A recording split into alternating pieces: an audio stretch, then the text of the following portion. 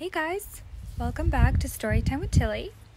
Our story today is going to be a Curious George book. I think you will like that one.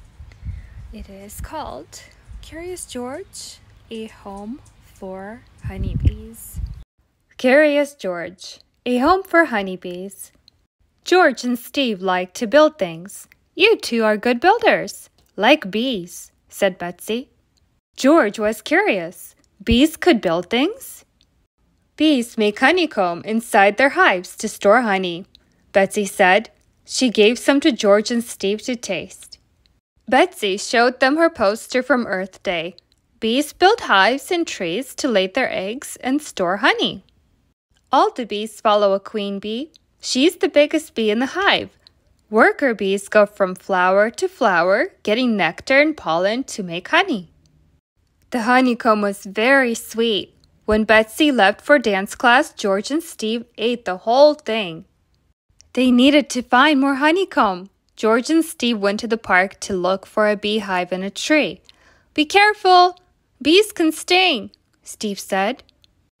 George could not find a hive, but he found something else. He saw a beekeeper at the Earth Day festival in the park. This is a beehive, the beekeeper said. I built it myself. It works the same way as a hive in a tree. The bees make honeycomb on the frames in the top box. The box on the bottom is where the queen bee lives and lays her eggs. You can build your own beehive, the beekeeper said. Then you can get more honeycomb. They went back to George's house to get started. Steve drew plans for the hive. George thought building boxes would take a long time. George tried to use drawers. Some drawers didn't fit together. But kitchen cabinets would make a great beehive. Surely the man with the yellow hat would not mind.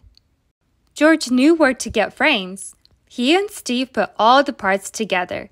Their beehive was ready to go back to Betsy's house. Now they needed to find some bees. George had an idea. Maybe if their hive had flowers, the bees would move in. But just then Betsy came home. I'm sorry we ate all your honeycomb, said Steve. We built you a hive to make more. Steve and George were worried Betsy would be angry, but instead she looked happy. This is the best present ever, Betsy said. Besides, that piece of honeycomb was for you. I've got lots more. What a relief! Betsy's project was not ruined, and there was more honeycomb. Everyone was happy. Well, almost everyone. So now you guys know how honey is made. That's pretty neat. Bees work so hard to make that honey, but I think they're okay with sharing with us. Thanks again for stopping by. I will see you next time. Bye.